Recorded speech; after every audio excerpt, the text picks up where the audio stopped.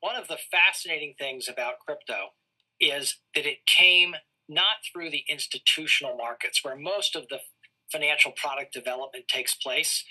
Most of the financial product development in the globe takes place in the US in our institutional markets. Crypto, digital assets, really came globally and at the retail level. So the development was something very new for, I would say, regulators across the globe in the way that it came about. And there have been a lot of old lessons relearned and new lessons learned. One of the old lessons relearned and learned in a tough way was that when you raise money from the general public in America, that's an incredibly rigorously regulated transaction. We protect the public from securities offerings in an incredibly rigorous way. Mm-hmm. And this was the ICO craze and the like. And I think that those regulations have been shown. On the other side, what I think regulators have had to learn is that this technology could be, and it's in many ways has become, a step change for existing processes and some new processes, including what I would say is the rise of stablecoin, which is one of the more remarkable developments in finance in the last decade. Well, stablecoin has proven to be an astonishing facilitator of dollar-based global transactions in that you can now do dollar-based transactions around the globe in very little time with very little friction, as compared with, wire transfers, money transfers taking hours or days and requiring, what I would say is lots of fees and the like. Stablecoin transactions take place virtually instantaneously and with very low friction. And what we're seeing is a tremendous amount of retail dollar transaction take-up outside the United States. I think this is an incredibly bullish thing for the dollar around the globe, and one that our regulators really need to focus on, because the benefits of dollar hegemony, the benefits of the dollar being the basis for transactions around the globe is so important to the United States. It's so important to the globe from a stability point of view.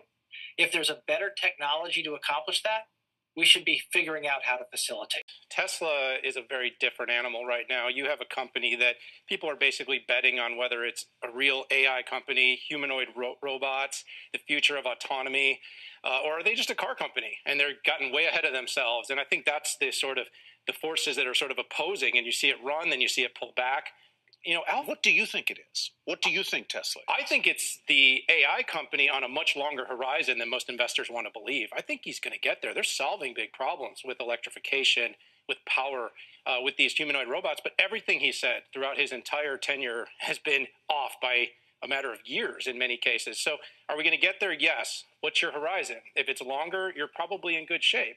Van Eck last week had a report out saying that Bitcoin could go to 52 million by 2050 if it became a reserve asset around the world. You've never thought 52 million, have you?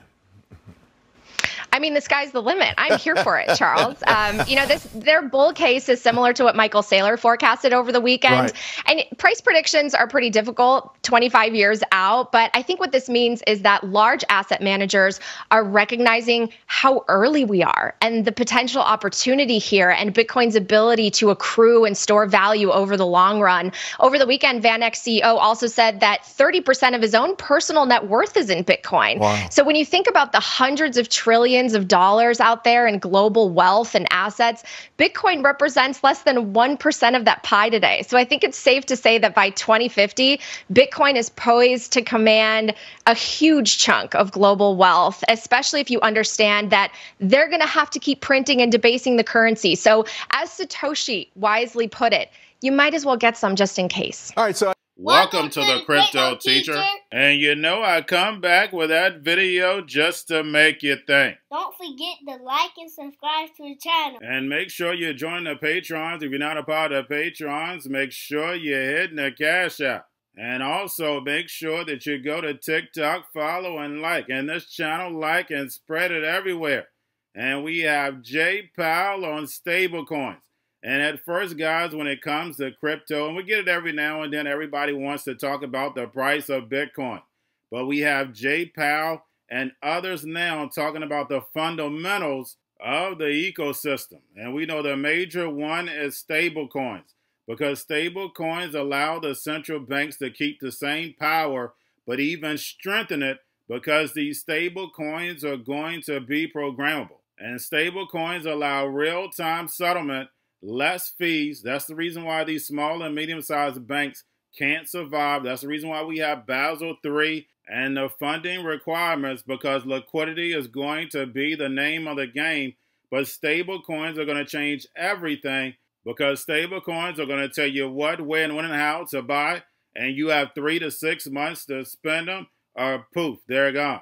And stable coins are going to allow them to give that universal basic income, universal high income, whatever you want to call it. So with all this global debt, they're just going to turn it into equity and start passing it out like Ray Dalio told us a long time ago. And that's going to buy them time for the actual metaverse. And we know in the metaverse, nothing is going to be real.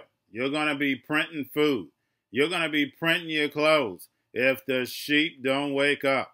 And we have prediction after prediction when it comes to Bitcoin. But like I told you, if Bitcoin gets pegged to the machines, sky's the limit. And remember, the crypto teacher told you, because he knows when it comes to the NWO, it's all planned out. You have a wonderful day. Going to a different economy, and we're going to be learning more about that as we go. But clearly, we're learning that things can be done from remote locations. We're learning that technology can replace people even more than we thought.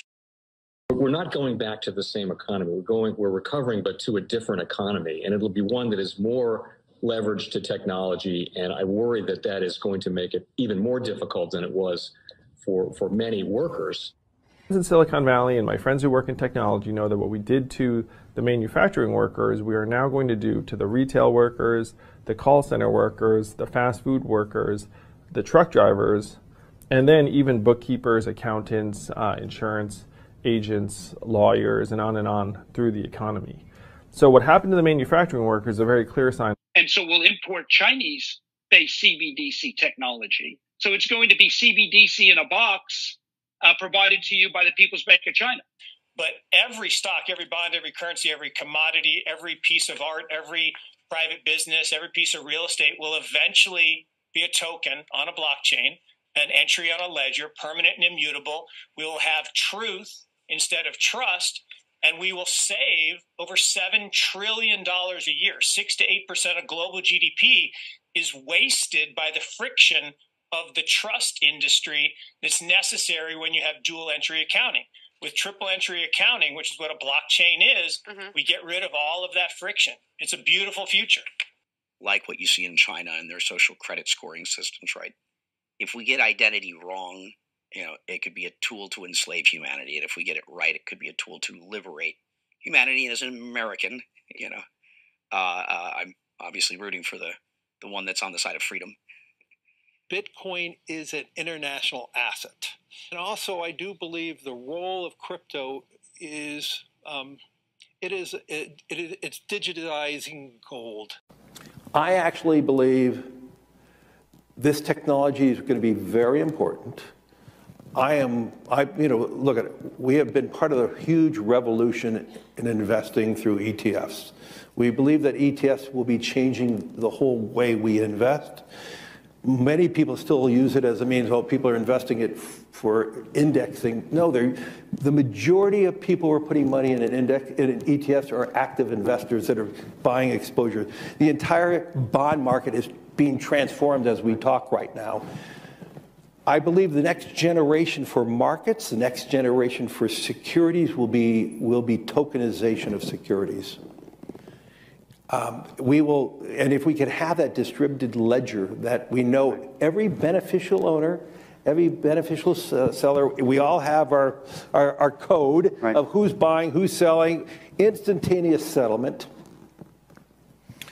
And think about it, it changes the whole ecosystem. Chinese bank ICBC has been hit by a ransomware attack, and the U.S. Treasury market, as a result of that, has been disrupted. This, according to the Financial Times. We're getting more right now with Bloomberg's Shonali Bassick. Shonali, what do we know? Listen, we have the Financial Times now reporting that ICBC, one of China's largest banks here, was hit with a ransomware attack. And remember, they're a very significant intermediary in the Treasury market. The SIFMA has told its members that this has been part of the reason here that the system is kind of clogged up, if you will, during that auction that we saw a little bit before. The attack had prevented ICBC, according to the Financial Times, from settling Treasury trades on behalf of other market participants. A large executive at a major bank also telling the paper that such a large party on the fixed income clearing corp creates major concerns, potentially impacting the liquidity of Treasury markets. Now, it was not just a poor auction.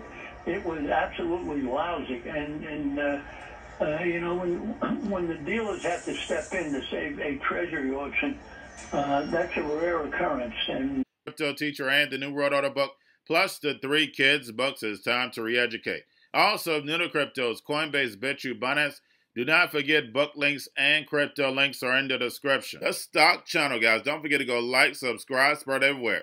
You have your Kobo, your chip stocks, your banking, your gaming. While everybody's sitting at home, get home stocks, the Seaver, the biotech stocks. And while everybody's at home wishing, they were still getting that free money. What are they doing? Drinking and smoking weed. Don't forget about those stocks, and you have a wonderful day. The most powerful person in the world is the storyteller. The storyteller sets the vision, values, and agenda of an entire generation to come. Steve Jobs. And guys, you know I truly believe in this. When you look at the New World Order, they're the storytellers. And that's the reason why I wrote my New World Order book. But guys, now it's time to change the current generation. And I wrote 3 kids books. You know I love the Trinity because I understand the power that's in it.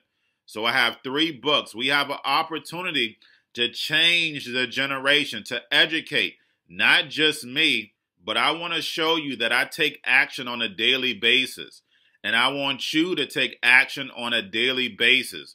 Whether it's your job, whether it's in your community, we have an opportunity right now to educate the masses. I posted this on my Twitter account. Please share, but this is a short clip of the 3 books. There's going to be a clothing line and action figures. Please get these books for your kids, nephews, cousins, friends, so therefore we can start the re-education now.